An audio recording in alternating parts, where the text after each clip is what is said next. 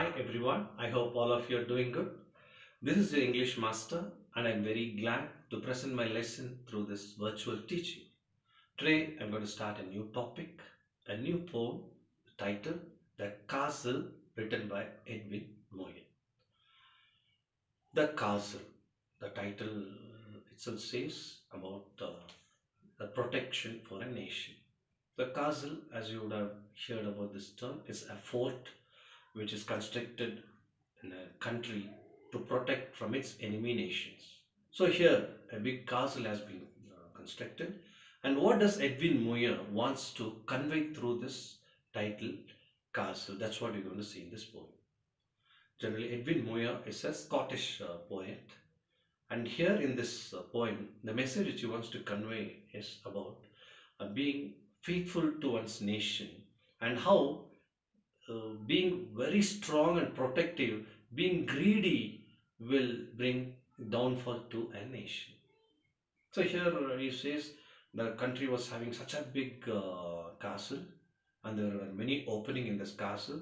The soldiers were in that opening and they were awaiting to meet any danger which comes from the enemy camp. The country leader was very strong. The people were very hardworking. They had enough food for the countrymen. They wondered how can an enemy nation can come and attack our own nation when we are so strongly built. But unfortunately, there happened to be a wicket gate. In that, there was a wicked uh, gatekeeper. An old, wizened gatekeeper happened to be there. He was greedy, and the enemy utilized him. They gave him some gold, and because the gatekeeper was greedy, he got all those gold and he let all the enemy to enter through that small wicket gate. You would have seen a wicket gate. It is a very small gate which you can walk on either sides, a small gate. And he happened to leave all the enemy camps inside. And thus it brought the downfall of the nation. Without any war, without any battle, in spite of having such a strong army or soldiers, the country is downfall happened because of the greediness of that old gatekeeper. This is what is the message which Edwin Moyer wants to convey through this poem. Let me read the poem for you once. I hope all the students are watching this video with your textbooks. Kindly follow while I read this poem, and then let me explain each and every stanza to you. All through that summer at ease we lay, and daily from the turret wall we watched the mowers in the hay. And the enemy had a and the enemy half a mile away, they seemed no threat to us at all. The second stanza. For what we thought had we to fear, with our arms and provender, load on load, our towering battlements, tier on tier, and friendly allies drawing near on every leafy summer road. The third stanza. Our gates were strong, our walls were thick, so smooth and high, no man could win. A foothold there, no clever trick could take us, have us dead or quick. Only a bird could have gotten. The fourth stanza. What could they offer us for bait? Our captain was brave and we were true. There was a little private gate, a little wicked gate, a wizened warder let them through. The fifth stanza. Oh, then our maze of tunneled stone grew thin and treacherous as air. The cause was lost without a groan, the famous citadel overthrown, and all its secret galleries bare. The last and sixth stanza. How can this shameful tale be told? I will maintain until my death. We could do nothing being sold. Our enemy was gold, and we had no arms to fight it with.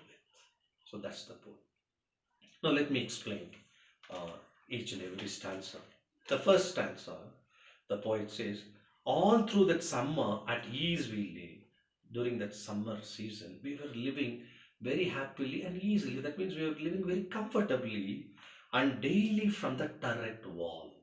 Turret wall here it means a small tower on the top of a castle. The top of the castle there will be small towers placed. You would have seen that in a picture of a castle, and all the soldiers happen to place themselves there and watch for any arrival of their enemy. We watched the movers in the hay. So they were very alert in watching the enemies. On the other side in the country, we were watching the mowers. No, mower is something which is used to trim the grasses. So the people are working and cutting the mowers to make hay for the cattle. That is food for the cattle. And the enemy half a mile away, and the enemy was more than half a mile away. They seemed no threat to us at all. We wondered how can an enemy come and attack us when our fort or the castle is so strong and the soldiers so dedicated and the people are working sincerely, are very true to their leader, and how can an enemy come and attack us? So that was the first stanza. And in the second stanza he says, for what we thought had we to fear. They wondered, why should we have fear in our country when everything is right? With our arms and provender, arms, our soldiers, our military is very strong. And provender here means food. When we have enough food in our own country and when we need not depend for food on other country, what is there to fear? Load and load. Our food was load and load. That much food we have stored in the storehouse. Our towering battlements. Kindly write the meaning there. Uh, Tall towers with openings to shoot the enemies. So there, the opening in the castle, the towering and the kind of soldiers they had, tier on tier, one above the another, from the towering battlements. Here in the bottom opening, one soldier was there. One second tier, third tier. Each tier there happened to be a soldier. And so they thought, wondered, why should we have fear? And a friendly allies drawing near, and we had many friendly countries around. On every leafy summer road, and there were so many countries supporting us. So what was the need for fear in our country? That's what the poet says in the second stanza. And in the third stanza, our gates were strong. Our gates, there was no opening for the enemy to enter. The gates were very strong. Our walls were thick. Our walls were very thick. Nobody can break it. So smooth and high, they were smooth, strong, smooth, and they were very high. No man could win. So no man can win our country. A foothold there, no clever trick. A foothold there means he can't take any advantage position towards our country. No clever trick. Any clever trick he tries, any intelligent thought comes to his mind, but that will never help him to win against his country. Could take us, have it dead or quick. Anything, any smart plan they do, that can never bring death to our country or downfall to our country. Only a bird could have gotten. But the only thing which can enter to my country is a bird, which is not harmful. In the first three stanzas, the poet tells about how safe is his own country. Now let's see what he tries to tell in the remaining three stanzas. In the fourth stanza, here it comes to say, what could they offer us for bait? But however strong we are, but what can we offer for bait? Bait here means something which is trying to deceive us. Something which tries to deceive us. See, there are things which deceive us, like money, isn't it? Wealth, etc.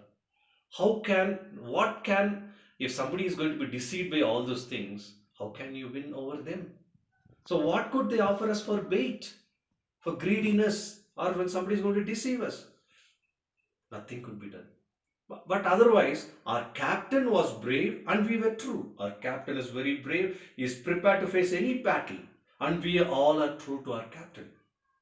There was a little private gate, but only one small weakness which they had was they had a small private gate because they can't open the main entrance for people to enter always because they had to keep that bigger gate safe. One small gate was there, and the poet here says it as a little wicked gate. Wicked gate. You all would have known what's wicket gate. Wicket gate, a small opening will be there. You can just push. It will be like a adjacent sides. You can just turn those gates and you can enter. So he says that wicket gate is very wicked. It is very bad. Why? There stood in front of the wicket gate a wizened warder. Wizened warder means an aged guard, an aged security was standing there, led them through. Why does he call that wicket gate was wicked? Is because through that he was deceived by the enemy camp. Actually, he was deceived because they were willing to offer him gold. Just for the sake of getting those gold, he led the enemy through inside, which the entire country was not prepared for these things. For disloyalty and for greediness, the country was not prepared for. The fifth stanza. Oh, then our maze of tunnel stone. Maze, you would hear this maze. Maze, it's that the path will not be very clear. It will be a confusing path.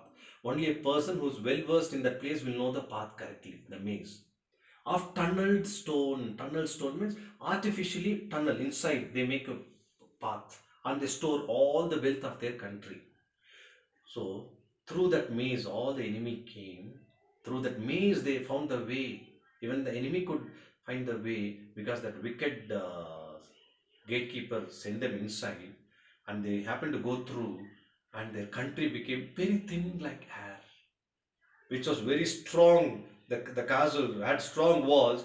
Once the enemy went inside, it became very thin and treacherous. Treacherous means disloyal. Like air, it became very thin and treacherous. The cause was lost without a groan. They, they couldn't, many people couldn't understand how we were defeated.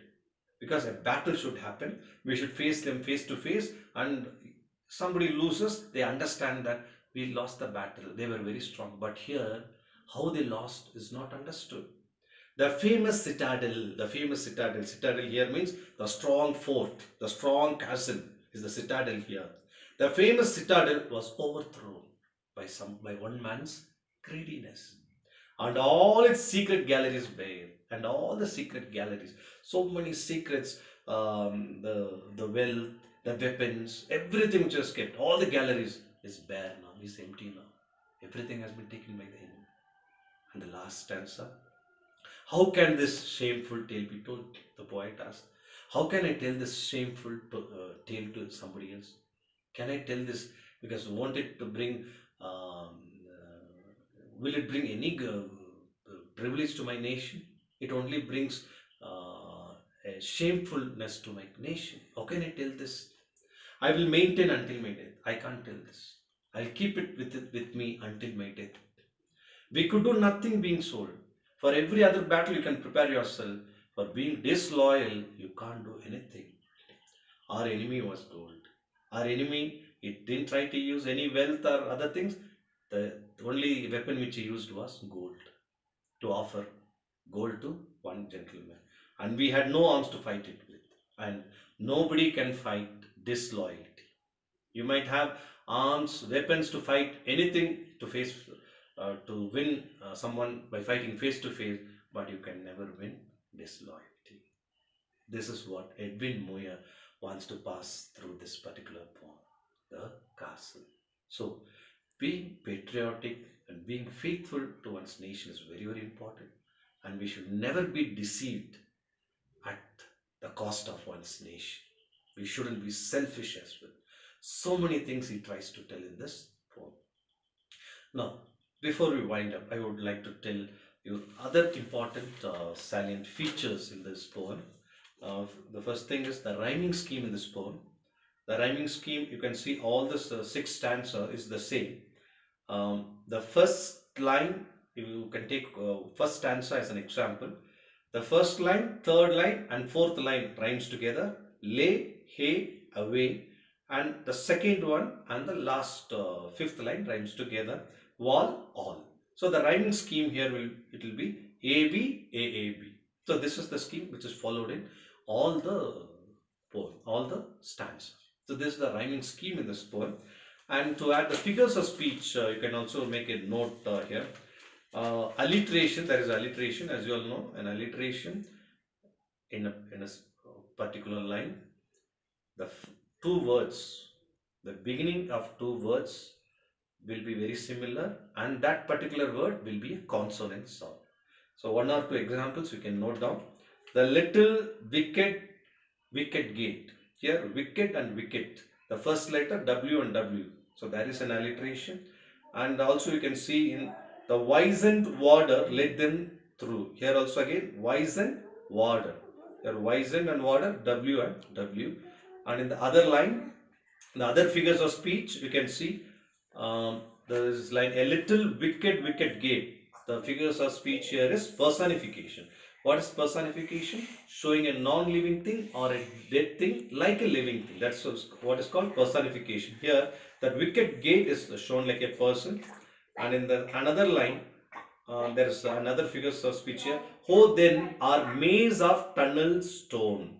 Here maze is compared. The maze means it's not a clear path of tunneled stone. So an artificial way. So that path is compared to a confused path. So the figures of speech here is metaphor. Grew thin and treacherous as air. Here the figures of speech is similarly, the country is compared to an air, is compared like an air. So it is simile. And again you can see another line. How can this shameful tale be told? Here the figures of speech is personification, because a shameful tale is shown like a person. And there is also one more figures of speech. Our only enemy was gold. So gold is shown like an enemy. So that is another figures of speech, that is personification. So I hope all of you would have understood this poem. It is another a very important message which the poet is giving us through this poem. So as I say regularly, try to write the summary of this poem in your summary notebook and keep it with you and collect it when you come back to school. So I'll meet you again with yet another topic some other time. Until then, this is your English master Saravana Chandar signing out. Goodbye.